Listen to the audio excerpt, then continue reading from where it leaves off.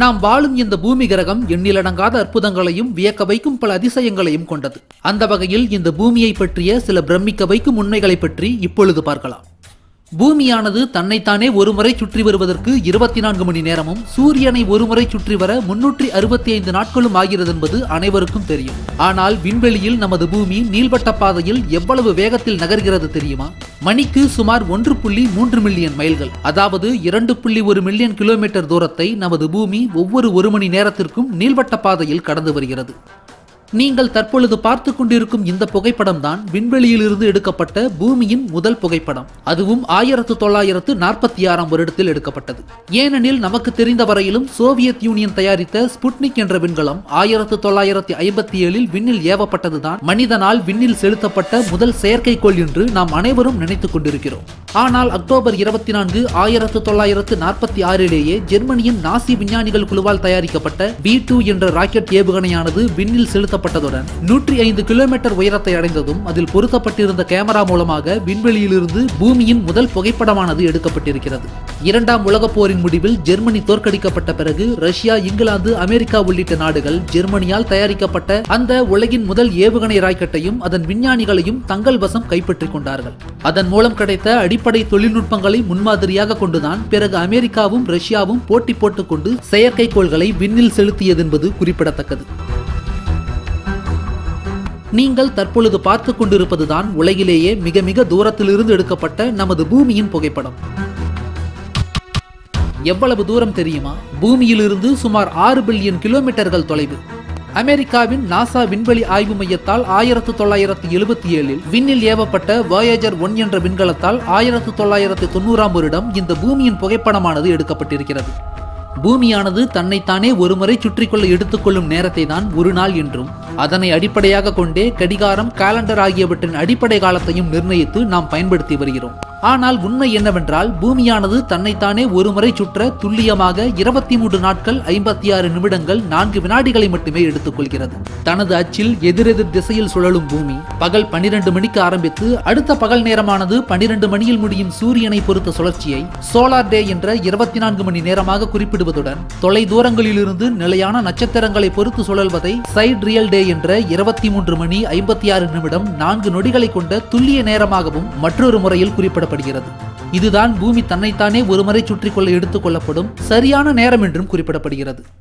நாம் பார்த்த வரையிலும் பூமியை பற்றிய தோற்றம் என்பதே கோள வடிவ பந்து போன்றதாகத்தான் அனைத்து இடங்களிலும் காண்பிக்கப்படுகிறது. ஆனால் நிஜத்தில் பூமி என்பது ஒரு கல்லை போல ஒழுங்கற்ற வடிவத்தில் தான் இருக்கும். பூமியின் துருவ பகுதிகள் தட்டையானதாகவும் பூமத்திய ரேகை மற்றும் அதன் மத்திய பகுதிகள் ஒழுங்கற்ற கோணல் மாணலான வடிவத்தையும் தான் கொண்டிருக்கும். மணிக்கு பல மைல் வேகத்தில் சுற்றும் காரணத்தினாலேயும் மற்றும் மிகவும் தொலைவிலிருந்து அதன் முழு உருவத்தையும் காண்பதால் தான் அது நீலவண்ண பந்து போன்ற தோற்றத்தை நமக்கு தெரிகிறது. ராக்கெட்களையும் செயற்கைக்கோள்களையும் விண்ணில் செலுத்தி உலாவ விட்ட மனிதனால் முன்னெடுக்கப்பட்ட மலைக்க வைக்கும் ஒரு திட்டம்தான் பூமிக்கு வெளியில் கட்டமைக்கப்பட்ட சர்வதேச விண்வெளி நிலையம்.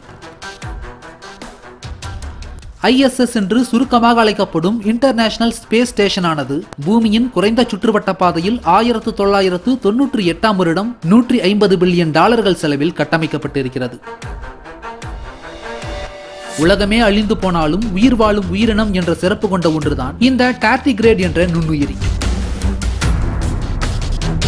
உணவும் தண்ணீரும் இல்லாமல் 30 வருடங்கள் வரையிலும் கூட உயிர் வாழக்கூடிய இதனை வெறும் கண்களால் பார்க்க முடியாது. அதிகபட்சமாக 0.5 மில்லிமீட்டர் வரை மட்டுமே வளரக்கூடிய இதனை மைக்ரோஸ்கோப் உதவியுடன் மட்டுமே நாம் பார்க்க முடியும்.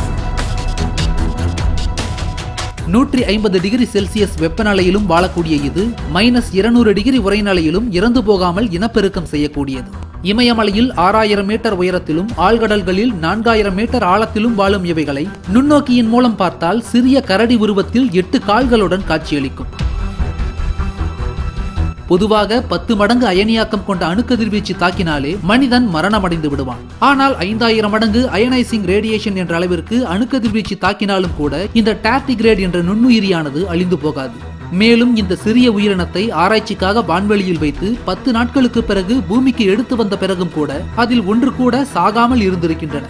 அந்த அளவிற்கு மர்மமான இந்த உயிரினம் இந்த பூமியில் வாழ்கிறது என்பது அதிசயங்களில் ஒன்றுதான். விண்வெளியிலிருந்து பார்த்தால் கூட நம் கண்ணுக்கு தெரியும் பூமியில் இருக்கும் மனிதனால் கட்டமைக்கப்பட்ட ஒரே அமைப்பு என்று சீன பெருஞ்சுவரை பலரும் சொல்லி கேள்விப்பட்டிருப்போம். ஆனால் அது உண்மையில்லை. நாசாவின் கூற்றுப்படி பூமியின் குறைந்த சுற்றுவட்ட பாதையில் இருந்து பார்த்தால் கூட சீன பெருஞ்சுவரெல்லாம் நம் கண்களுக்கு தெரியாது. அதே போல விண்வெளியில் இருக்கும் பொழுது ஸ்பேஸ் சூட் அணியாவிட்டால் நம் உடல் வெடித்துவிடும் என்றும், சினிமாவில் காண்பிப்பது போல் தலைக்கவசத்தை கழட்டிவிட்டால் உடலானது ஒரே நொடியில் உறைந்து இறந்து போவார்கள் என்பதெல்லாம் உண்மையில்லை. உண்மையில் விண்வெளி உடை அணியாமல் மனிதனால் அதிகபட்சமாக விண்வெளியில் 2 நிமிடங்கள் வரையிலும் கூட உயிருடன் தாக்குப்பிடிக்க முடியும்.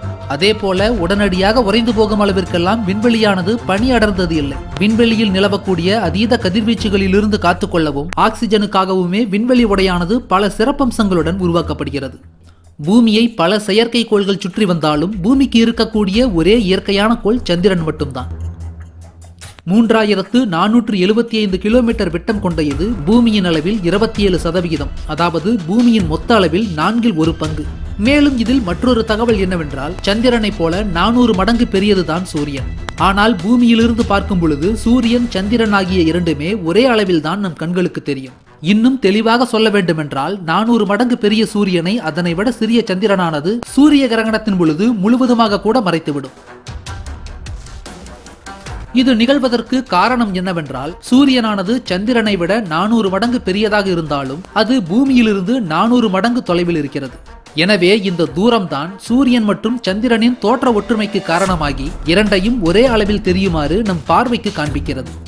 1957ஆம் வருடம் ஸ்புட்னிக் என்ற செயற்கைக்கோளானது முதலில் ரஷ்யாவால் விண்ணில் ஏவப்பட்டதிலிருந்து இன்று வரையிலும் 38,000 என்ற அளவிற்கு ஆர்டிபிஷியல் சேட்டலைட்ஸ் மற்றும் மேன்-மேட் ஆப்ஜெக்ட்ஸ் என்று சொல்லக்கூடிய மனிதனால் உருவாக்கப்பட்ட சாதனங்கள் இதுவரையிலும் விண்வெளிக்கு அனுப்பப்பட்டிருக்கின்றன. மேலும் நாசா அறிவித்துள்ள கணக்கின்படி இதுவரையிலும் 5 லட்சத்திற்கும் அதிகமான உடைந்த செயலிழந்து போன சாதனங்கள் விண்வெளி குப்பைகளாக பூமியை சுற்றி வலம் வந்து கொண்டிருக்கிறது. அதில் 5% மட்டுமே தற்பொழுது உயிர்ப்புடன் இருக்கக்கூடிய செயற்கைக்கோள்களாகவும் 8% வரையிலும் உடைந்த ராக்கெட் துண்டுகளாகவும் இருப்பதுடன் மீதம் இருக்கும் 87% செயலற்று போன சிறிய மற்றும் பெரிய செயற்கைக்கோள்களின் பாகங்களாகவும் சுற்றி வந்து கொண்டிருக்கிறது என்பது குறிப்பிடத்தக்கது. உலகிலேயே மிகப்பெரிய பனிப்பிரதேசமும் சூரிய வெளிச்சமே படாத இடங்களிலும் ஒன்றுதான் அண்டார்டிகா. உலகில் இருக்கும் பனியால் சூழப்பட்ட பகுதிகளில் 90% இந்த இடத்தில் தான் இருக்கிறது. பூமியில் மனிதனால் வாழவே முடியாத பகுதிகளில் ஒன்றாக இது இருந்தாலும் கூட உலகில் காணப்படும் ஒட்டுமொத்த நன்னீரில் 70% நீரானது அண்டார்டிகாவில் மட்டுமே இருப்பதாக கூறப்படுகிறது. மேலும் இங்கிருக்கும் 90% பனியும் உருகினால் உலகின் ஒட்டுமொத்த கடல் மட்டமும் சுமார் 60 மீட்டர், அதாவது 200 அடி வரையிலும் உயர்ந்துவிடும் என்பது குறிப்பிடத்தக்கது. பூமியின் மையப்பகுதியானது கொதிக்கும் லாவா குழம்புகளை கொண்டது. பூமியின் ஒரு சில இடங்களில் ஏற்படும் புவித்தட்டு நகர்வினால் மேலே வரும் லாவா குழம்புகள் எரிமலைகளாக வெடித்து சிதற ஆரம்பிக்கும். இதுவரையிலும் 500க்கும் அதிகமான எரிமலைகள் இப்பூமியில் தொடர்ந்து நெருப்பு குழம்புகளை வெளியேற்றிக் கொண்டேதான் இருக்கின்றன. அதிலும் குறிப்பிட்ட அளவிற்கான எரிமலைகள் கடலுக்கடியிலும் குமைந்து கொண்டிருப்பதுதான் குறிப்பிட வேண்டிய ஒன்று.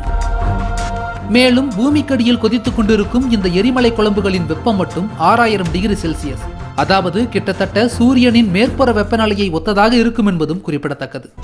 சூரிய குடும்பத்திலேயே தற்பொழுது வரையிலும் உயிர்கள் வாழ்ந்து வரும் ஒரே கிரகம் நம் பூமி மட்டும்தான். அதிலும் 1 மில்லியனுக்கும் அதிகமான உயிரினங்கள் கடல்களில் மட்டுமே வாழ்கின்றன. பூமியின் மொத்த பரப்பளவில் மொத்தம் 71% நீரினை கொண்டிருக்கும் இந்த கடல் தன்னுள் ஏராளமான அதிசயங்களையும் மர்மங்களையும் புதைத்து வைத்திருக்கிறது. அதில் 10ல் 1 பங்கு மட்டும்தான் மனித குலம் அறிந்தது. மீதமிருக்கும் 9 பங்கு கடல் உயிரினங்களும் கடல் சார்ந்த பிற விஷயங்களும் இன்னும் விவரிக்கப்படாதவைகளாகத்தான் இருந்து வருகின்றன.